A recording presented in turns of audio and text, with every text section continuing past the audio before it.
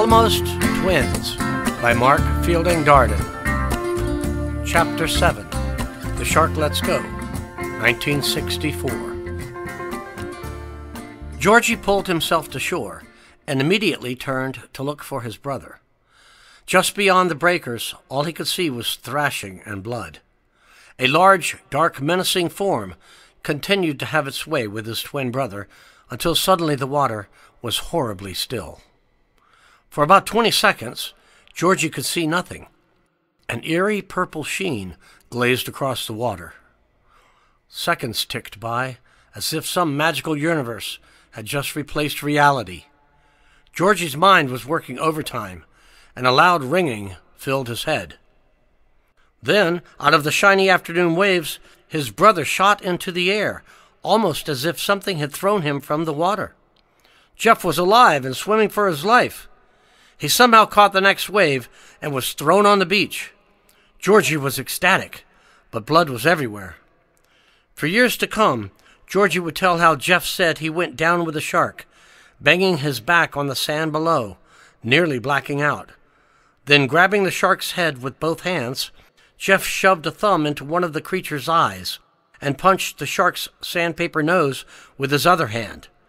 This maneuver caused the shark to instinctively release Geoff, and he was able to pull free and make his way to the surface.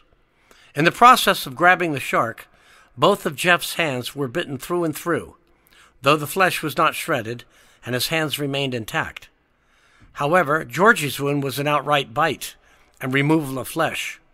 Truth be told, the blood on the beach that day was pretty much all Georgie's. By then the boy's parents had heard the screams and had come running down the steep hillside to help. Other than some serious puncture wounds on his hands from the shark teeth, Geoff was miraculously unharmed, as if rescued from the graveyard of the sea itself. Loretta was well trained in trauma cases such as this, and pulled her skirt free to wrap Georgie's leg to stop as much bleeding as possible. "Quick," she commanded the stunned observers. "Get a buggy and let's get him to the clinic." They loaded Georgie into the cart, and off they went. Within 10 minutes, she had the boy on a table with a needle and thread, doing her magic. Nevertheless, Georgie's leg was permanently damaged. A large part of his foot was gone, and he would limp the rest of his life. Sometimes he would wish he were not even alive. Todd flew him to Gorgas Hospital in the Canal Zone, where he spent a month recuperating before returning home. Geoff was right there with him the whole time. The puncture wounds on Geoff's hands had healed, but would remain visible to Georgie for life. Georgie would live out the rest of his days as both a self-aware retard and a maimed limper.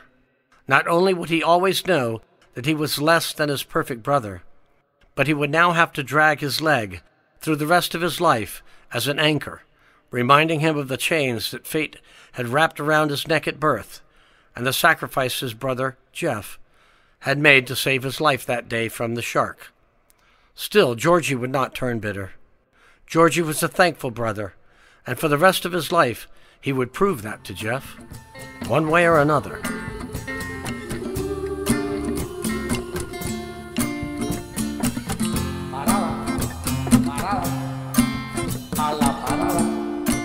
Chapter 8, up next.